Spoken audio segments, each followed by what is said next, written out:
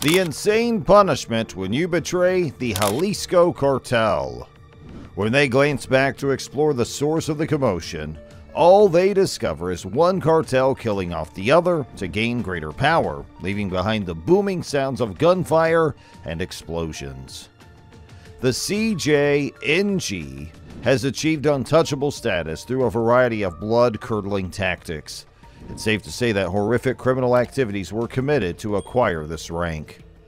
Have you ever heard of the CJNG, one of the world's most powerful and violent drug cartels? If you're not already familiar with them, you're going to discover why those who dare to cross them are terrified.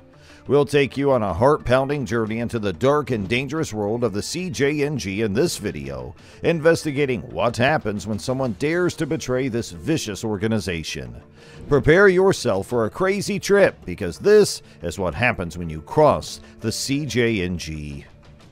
Who is in charge of the CJNG cartel, and what did they give up to become Mexico's most powerful cartel? Mexico has been littered with cartels for as long as most people can remember, but it may interest you to hear that the CJNG cartel only recently entered the ranks. The Millennial Cartel and the Sinaloa Cartel, or the Sacrificial Lambs, both propelled the CJNG up the cartel ladder. The CJNG, or Cartel Jalisco Nueva Generacion, is a Mexican criminal organization that has grown to become one of the world's most powerful and feared drug trafficking groups. The CJNG was created in 2010 by Nemesio Oseguera Cervantes, popularly known as El Mencho, a former Millennial Cartel member.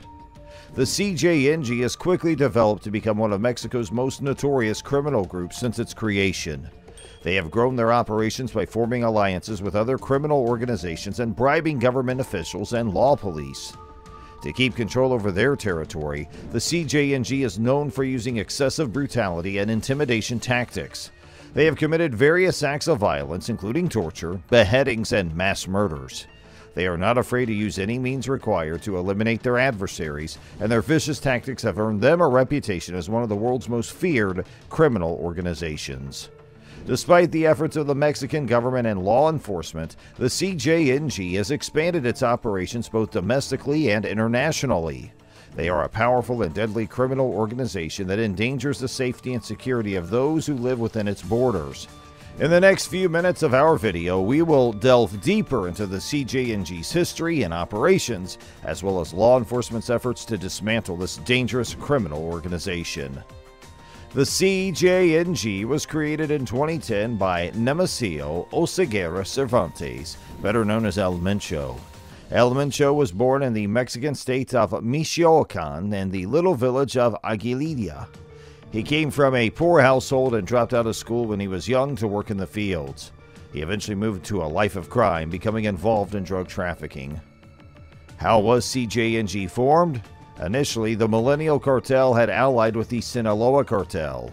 The agreement stated that the Millennial Cartel's head, Oscar Orlando Nava Valencia, would oversee the Sinaloa Cartel's drug shipments as well as manage the cartel's finances. However, the Millennial Cartel began to disintegrate following Valencia's arrest in 2009 and the murder of Sinaloa Cartel head Ignacio Coronel Elias Nacho in 2010.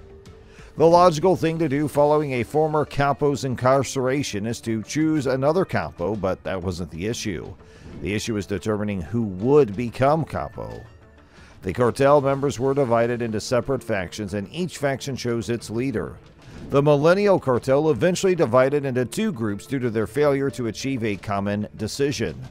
It's also crucial to note that, while the Sinaloa Cartel was a component in the creation of the CJNG, it did not have the same issues as the Millennial Cartel.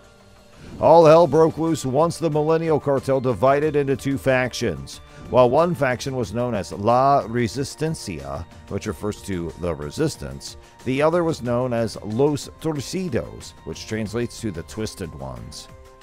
As the situation worsened, La Resistencia went even further, stating that Los Torcidos were to blame for the death of their capo, Oscar Orlando Nava Valencia.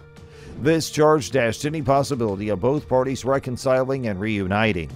Things deteriorated as both gangs fought for control of the drug trafficking operations in Jalisco. Of all, it is no secret that the desire for power can lead to many unfathomable actions, and these groups were no exception. They were not opposed to going to war. Fortunately, it didn't last long. Los Torcidos eventually won, forcing La Resistencia to capitulate. To assure their victory, the group's leader, Nemesio Ulsuguera Cervantes, alias El Mencho, launched a propaganda campaign that elevated them not just over La Resistencia, but also just above other rival gangs. By the time Los Torcidos gained a reputation in Mexico, the organization had begun to identify as a separate cartel and had changed its name to Cartel de Jalisco Nueva Generación. The CJNG began as a tiny group but has swiftly rose to prominence and influence in the world of drug trafficking. They were able to expand their operations through collaborations with other criminal groups, and they became infamous for using violence and intimidation to maintain control over their territory. The CJNG's willingness to employ extreme violence to remove their adversaries was one of the grounds for their swift climb to power. They were responsible for a slew of atrocities, including mass murders, beheadings, and torture. This merciless attitude to dealing with their adversaries earned them the distinction of being one of Mexico's most dreaded criminal groups. Despite law enforcement efforts to disband the CJNG, the group has grown and expanded its operations both within Mexico and beyond. As we move forward, we will look more closely at CJNG's activities and operations, as well as the influence they have had on the people and communities in their territory. El Mencho was more than just the leader of Los Corridos. In reality, that was only the beginning for him. The CJNG is alleged to have been created by the merciless drug lord alongside his senior lieutenants, now incarcerated, Erica Valencia, alias L85, and the late Martin Arzola Ortega, alias L53, both of whom were members of the Millennial Cartel. Consequences of betrayal. Today, the CJNG is infamous for its dramatic public demonstrations of violence, employing the most extreme methods. This impression evolved. The rate of violence and kidnapping in Jalisco skyrocketed shortly after its inception. Then there was the discovery of a plethora of graves in various locations in Jalisco. One of the cartel's first operations was against the Zetas drug trafficking organization in Veracruz State, which went by the title Mata Zetas or Zetas Killers. Some people assume that each of the aforementioned aliases is another name for CJNG. While this has not been confirmed, the Zeta Killers may be a particular task group inside CJNG that handles the majority of the cartel's assassinations. This story arose when the organization was recognized as being responsible for the murders of approximately 35 persons in Veracruz in 2011. Only a month after the massacre, Mexican police discovered 30 dead remains, reportedly identified as massacre victims. CJNG was held accountable for an incident that killed 5 police officers in March 2015. The incident confirmed to Mexican officials that the cartel possessed very advanced equipment, including machine guns and grenade launchers. Also, one of the CJNG operations that will most certainly remain a fresh wound is the April 2015 ambush of Mexican police personnel. The officers were trapped and constantly shot at by members of the CJNG, killing roughly 15 of them. If that wasn't enough, on the first day of the following month, members of the CJNG shot down a military helicopter, sending the entire state of Jalisco into a frenzy. Thank you for watching this video about the CJNG and its ruthless tactics. Sharing this video and raising awareness of organized crime can help make communities safer. Together, we can make a difference and stand up to the brutality and harm perpetrated by criminal organizations such as the CJNG.